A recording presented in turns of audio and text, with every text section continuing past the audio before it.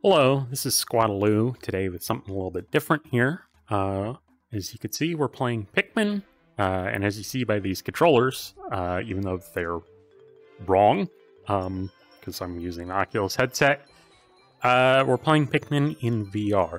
Now, originally I was planning on doing a whole video on this that was more of a produced tutorial on how to set this up, but I realized after I recorded about an hour and a half of B-roll to put with that video that basically normal gameplay in this looks terrible in 2D without any sort of explanation, or if I'm being very, very careful to kind of show exactly what's happening. So I'm decided to just kind of do this informal video to show this off, and then I think I'm going to have to just like throw up a website written tutorial on the settings that I used to get this. Now, I should note that this, before we get too far into it, this is third-person VR only. It does not work in first-person for Pikmin 1, because, well, we'll talk about it a little bit in the game. That does work for Pikmin 2, and so I'll make a separate video on that. But really what this is, well, Pikmin, for those of you who are unaware, takes place on Earth, and the game world, your characters, Pikmin, Olimar, are all really, really small. They're about, I think it's like 3/4 of an inch tall or something. So I adjusted the scale of the game world to be that size. And I also enabled some codes to disable culling, so I can see basically an entire map at once. This is helpful for multiple reasons. First of all, it's helpful because you get to see, well, you get to see the entire map at once. You can manage multitasking easier because you can kind of just like look around the map and see how your other Pikmin are doing. But also it's just kind of cool because you can make Olimar the proper size and you can get a sense for how big each of the creatures are really supposed to be. So let's get into the game without further ado. Already you can kind of see, let me just, I'm not sure if my controller is actually on here because I can't see outside of the headset. There we go, the Xbox controller is on now. So even here on the title screen, if I get up out of my chair, move forward, you can see that I am able to move. And you can also see the title screen is a lie and there are no actual Pikmin beneath those flowers. So let's go ahead and start. And I have a few files in here. I've actually been playing the whole game in VR. I'm on day 11, and I just have the impact site, the positron generator, and the final trial left, which is actually on pace for my best finish of this game ever. Let's go ahead and make a new file here. And we're in. Now, this does have a 60 frames per second mod as well. And this mod actually works with the cutscenes, unlike the 60 frames per second mod of Pikmin 2. And right at the beginning, you kind of get a fun thing here in VR, because Olimar flies directly at our face, so I can move out of the way. There we go. And the meteor kind of comes out of my face there. Unfortunately, I can't really skip the cutscene. But right off the bat, obviously you can tell there's a little bit of goofiness here because it's in VR. You can tell that it's like a mix of flat textures and 3D items. And obviously there's edges. This one's also kind of funny because you can see the texture just kind of like moves up for the background. You can kind of see it there. I'm staring forward, but the whole thing's sliding upward. So it gives you a little bit of sense behind the scenes of what the game is doing. And yeah, we're at the impact site. And here we have Olimar, who is probably about 6 inches from my face right now. If I move in, oh, obviously these cutscenes aren't really meant to be seen like this. Or this game isn't really meant to be played like this, so obviously you should be pretty well versed with VR before doing this, because your head's going to be doing some weird things. But here, if I just stand up out of my chair, I can pretty much just move wherever I want. And the real reason I enabled my controllers here, let me wake one of them up, is that right there is the size of a Vive wand next to Captain Olimar, at the size that I have him, which I think is pretty close to canonically how big he is supposed to be. I don't really know exactly how great this is showing on camera. But yeah, and then just next to his ship. Obviously, there's some issues here. Game never really intended the camera to look up. So you can see that there's no ceiling to the skybox. In the background, it's just a solid image all around. I can't adjust the camera yet. This, I can tell you right now, this looks far less playable in 2D than it actually is. I know from earlier reviewing the 2D footage that Olimar looks absolutely, like, tiny and it looks unwatchable, but in VR it's actually very much playable. But yeah, so let's go ahead and meet the red Pikmin here. Skip past all the text for now. Okay, now I can move the camera. I should note that I've actually made some modifications to the game's camera. Before, when you zoom out between the 3 zoom levels, it would actually rotate the world a little bit. I coded it so it doesn't do that. And I also coded the closest zoom in to be a little closer than it normally is in Pikmin. And this, right now, I could basically just reach forward and eat that if I really wanted to, in terms of the size. But yeah, so let's go ahead and meet the red Pikmin. You can see here a little bit behind the scenes of the cutscene. He's not actually standing on the ground, this cutscene. None of the Meet the Pikmin cutscenes are actually correct. But you can still get a little sense of this tiny little guy here.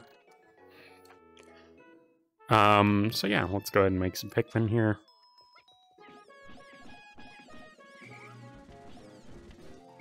No, I told you to pick that up, bud. But yeah, so, oh, well, give it a second here to do this little cutscene.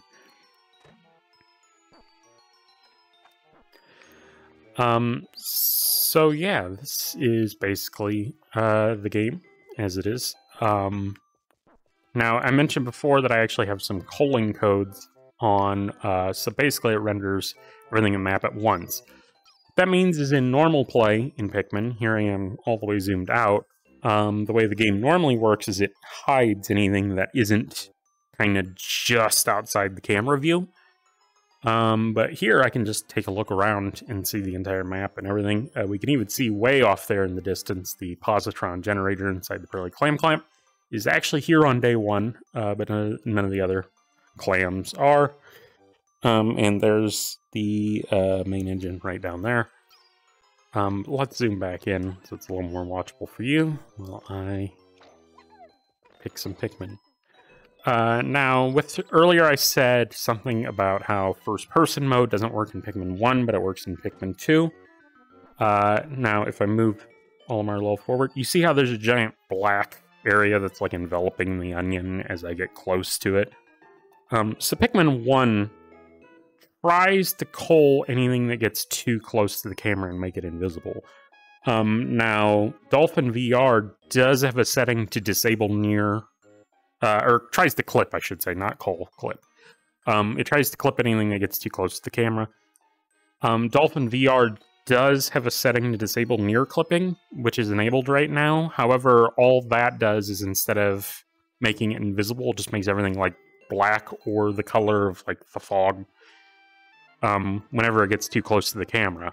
Which is why a first-person mode doesn't actually work in Pikmin 1, because as far as I've been able to tell, there's no way to disable this. So everything in your immediate vicinity would kind of look like this. Let me just kind of lean down here. It would kind of look like this, except everything's at the wrong scale right now. Pikmin's kind of just staring directly at Olimar, wondering what the hell's happening. But yeah, that's why it doesn't work in Pikmin 1, but it does work in Pikmin 2. I'll make a separate video on that. It's not exactly the most recommended way to play Pikmin, because it's almost impossible to manage the Pikmin. But let's just go ahead and finish this day out here. I think, yeah, there's the one up there. Oh, I keep forgetting in Pikmin 1, if you throw them at the pellet posy, once they destroy it, they come back to you instead of just picking up the thing. I'm literally all the way through the game, and I still keep forgetting that that happens. And I also have to remember to be zoomed in, or else you can't really see. Bud? Are you kidding me? Bud. It's right there. Okay. That's some Pikmin 1 bullcrap there. Pikmin are very stupid in this game. But yeah, so it's still just one of the fun things about this. Little mod here, let me let that guy get his thing. Is you can kind of just make a plan for what you're going to do next because of the culling stuff. So, like, in the normal game, you can see the UI there. Roughly at this zoom level, you would just be able to see, basically, imagine a little rectangle around the UI. And that would be all you'd be able to see in the main game. Although, obviously, I've adjusted this camera to be more zoomed in. This would be more likely what you would see, everything around that. But obviously, I'm not limited to that, so I can look over and say, okay, next I'm going to get that pellet. And so you can kind of just plan ahead without really having a look. And also here, this idiot is going to pick it up. There we go. I'm over here plucking Pikmin, but I can sit here and watch how the little lads are doing, even though they'd be well off screen normally. And I feel like I'm missing a pellet, but I guess I'm not. This will at least give us enough to push the box. I wonder if I can reach that one up there with some bullcrap. Yeah, it wouldn't matter because I might soft lock myself. If he lands on the other side of the box. Now on the first day of Pikmin, the camera changes size when you're plucking Pikmin. That doesn't happen normally, so that's why it kind of keeps zooming in and out. Because I forgot to edit that setting. But here, let's take the lad. Another good thing within Pikmin 1 is I could see that guy tripped, and I can keep an eye on him even though he's not even on camera in the normal game. So I found myself much less likely to leave Pikmin behind in a stupid area. Since trying this in VR. Also, I don't know why Olimar's just staring away from the action that he is.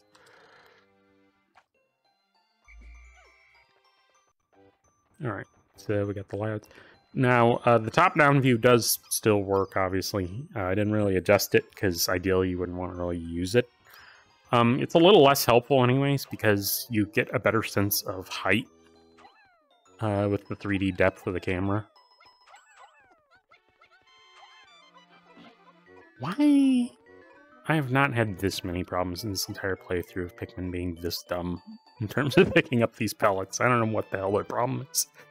But yeah, so this is pretty much the game. I'll jump ahead after we collect our first part here. Things looking a little bit confused here with the parts all unloaded. And we can see over there the guy with the one pellet. Boys, you can stay there and watch that. I'm going to move up ahead. Good job, lads. Doing a fine work. And now you're in the void. But yeah, it's been a blast playing this game again. I think I enjoy this game more each time I play it, even though the Pikmin AI also drives me up a wall sometimes. I do actually like this game more than Pikmin 2. It never used to be that way as a kid. I always thought Pikmin 2 was way better, but as an adult, I have much larger appreciation for the need to multitask in Pikmin 1, and so I kind of just find it more rewarding than going through the caves in Pikmin 2. And you also don't have to deal with a bunch of bombs and rocks falling on your head every 10 seconds in Pikmin 1, which is nice.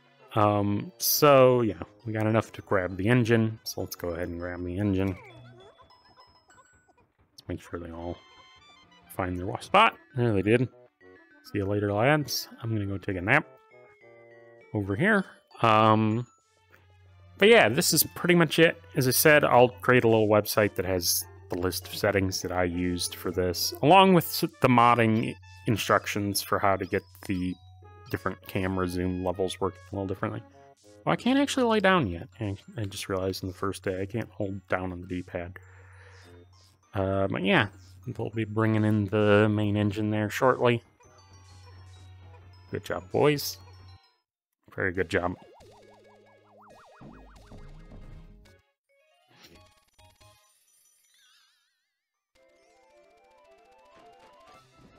Watch the whole thing. I love the way the ship looks in this in 3D. And we'll probably go into challenge mode after this, so we can take a look at some like Bulborbs and Bulbears and everything.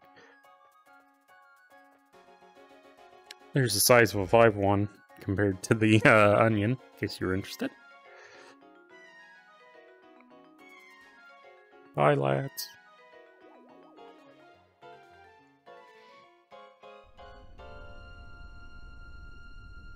I love how wobbly the ship is on the first day, and then the more parts you add, the better it gets. I love a lot of the vibes of this game. I honestly, doing this most recent playthrough, I think this might be my favorite GameCube game. I just have more fun every time I play it. Yeah, sure. Save. We're probably never going to continue that file again anyway, but whatever. Anyways, let's go ahead and skip over to... Oh, right, I have to pause and not hit B. Go ahead and skip over to challenge mode here. I love this challenge mode intro because these stars that appear just fly directly at your face, and it looks super cool in VR. Those stars. Like, whoa! Obviously we don't have everything here. Let's hop into the Forest of Hope. I'm definitely not going to do a whole run of this. This is just going to be quick. Just to run around and see some enemies. They aren't loaded in yet, but they'll load in here soon. Yeah. So, as you could see, if I recall correctly, the way Pikmin normally works is if enemies are called off camera, some of them will stop like doing things. So I guess in that sense you could say this mod makes things harder because you have to keep more of an eye on enemies that would normally be deactivated. I could be completely wrong in that assessment though. So I don't know. But it also helps because you can kind of just see what you're doing, as I said earlier. I'm just gonna run around, run up to some dwarf Bulborbs. Hey buds. Nice, cute little buddies. We got the big one here. The bubbles are nice and... They're not really 3D, obviously. They're like 2D texture, but they fly around in 3D. Where's my controller here? There you go. He's a little longer than 151, I guess. Assuming that the person who made Dolphin VR modeled it correctly. So there you go. There's your little size assessment there from the Bulborb. Stick the little ring around his eyeball. It's not really working the way I want it to. Obviously, we got the pearly clams. But it's just really nice. If I can zoom out here, obviously you can't really tell what's going on with Olimar because of how far away he looks. But it's just really nice that I can look around and be like, okay, what do we have? We got a bull bear over there. We got Bulborb over there. I could see the pearly clamp way over there where the radiation canopy would be. You probably can't make that out at all, along with the bull bear. The 20 pellet there, for the blue. It actually makes the world... Obviously, it makes the world feel smaller because I physically made the world feel smaller compared to, like, the controller there. But it also, like, gives you...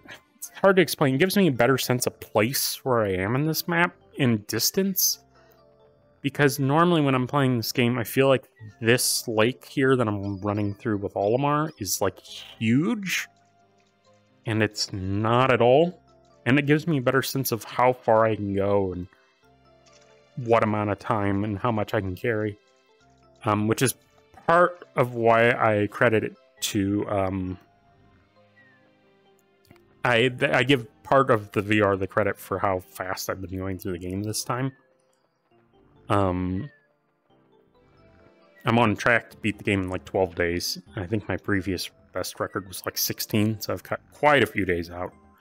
The one buggy thing that I've noticed, though, is the way, and I don't know if this is the VR or the 60 frames per second patch. Kind of have to move away from the bull bear there because he's getting stuck in the camera void there. Wollywogs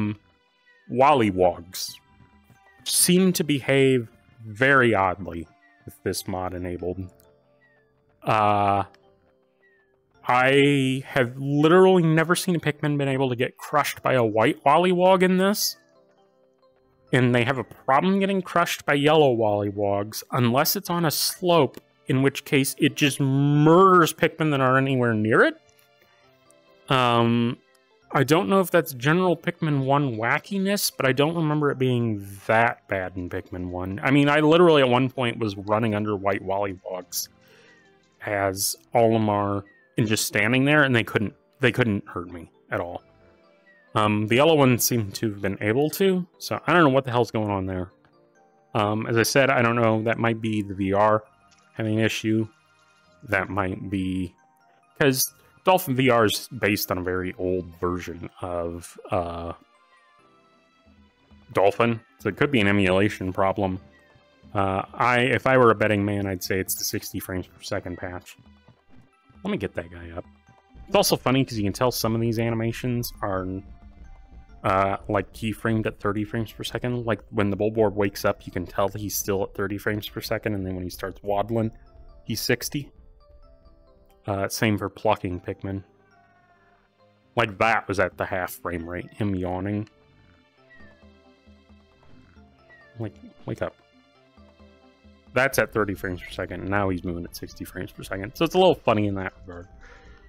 Again, this is why the first person doesn't work, because he gets anywhere near my camera and he just kind of becomes a mess. But yeah, so that's pretty much Pikmin in VR, how I've been playing it. I'd highly recommend, if you are interested in this game and you have a VR headset, trying this out. I'll post a link to a site, hopefully in the coming days here, if not before this video is already out, that shows the settings I used here. And next time I'll be showing Pikmin 2, which will be a very different beast, because you can play it like this, but you can also actually play Pikmin 2 in first-person, full-scale VR, running around as Olimar and Louie. It's super janky, though. I'm not sure I would really recommend playing the whole game like that, because you're probably going to get your ass kicked. But we'll see you next time. So thank you very much for watching. Hopefully this was interesting for someone. We'll watch Olimar hump the air, I guess. I never really noticed how much he flops. What the hell's wrong with you, buddy? But anyways, thank you very much for watching, and I will see you later. Bye.